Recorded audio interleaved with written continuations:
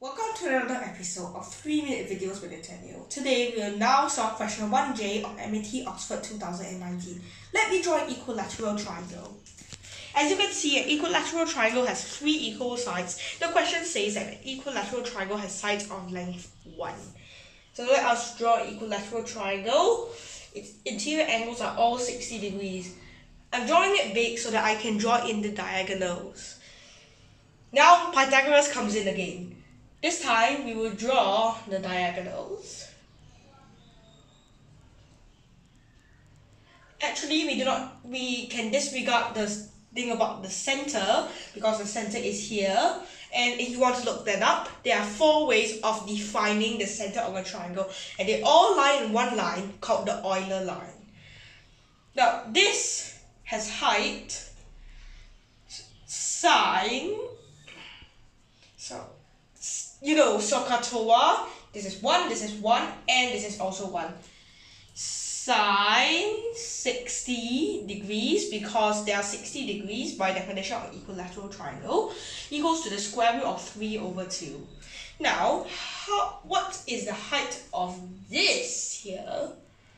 It's a bit hard to define, so let's go for the lower bit first. Now this involves a tangent. Tangent 30 degrees, and this, if you look at this diagonal bisects the line. So we'll draw it here, half. So half tangent 30 equals to square root 3 over 6. So what's square root 3 over 2 minus square root 3 over 6? It is square root 3 over 3. So we'll write that here. Hey, look at it. This is exactly twice root 3 over 6. The question says that we need to draw a line through the center, and we need to find the minimum length of the line which crosses 2 sides. Of course, the first instinct is to draw this diagonal, which we have seen has a height of root 3 over 2, which is approximately 0.866.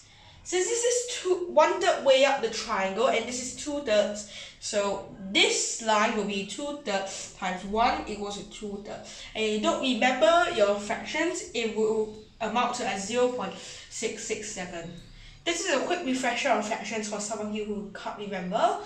And obviously, this is the minimum distance required. Hey, have a look at that. This is option D. There we have it. This is an equilateral triangle. We learned something about its centers, its diagonals, and some of its heights. I, in my free time, actually computed this for a tetrahedron and a 4-dimensional analog of the tetrahedron called the 5-cell. And as you might expect, the results involved a square root of 6 and a square root of 10 respectively.